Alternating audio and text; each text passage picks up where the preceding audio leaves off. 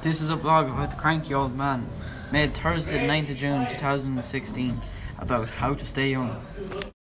I hope to never move to a senior community or even worse, an assisted living home.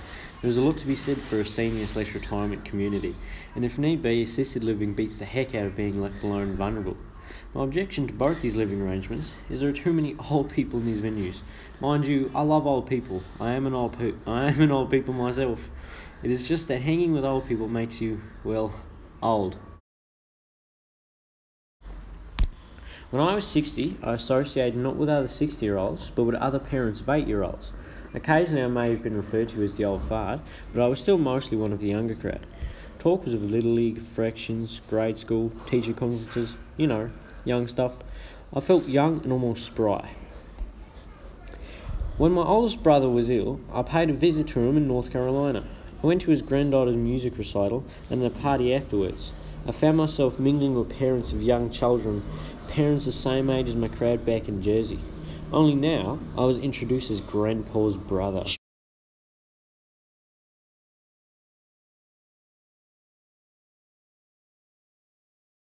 I immediately felt old. By the time I went back to Jersey, I had arthritis in my hip, I had gained 10 pounds, and what hair I had was greying around the edges.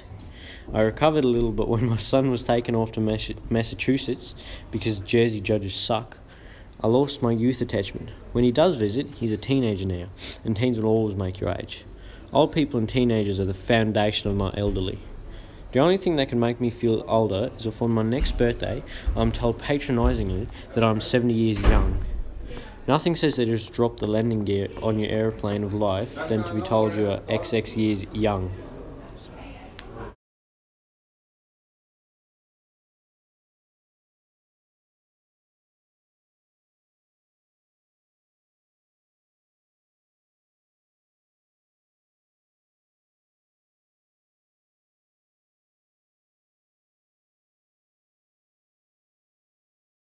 This is the end of the Cranky Old Man.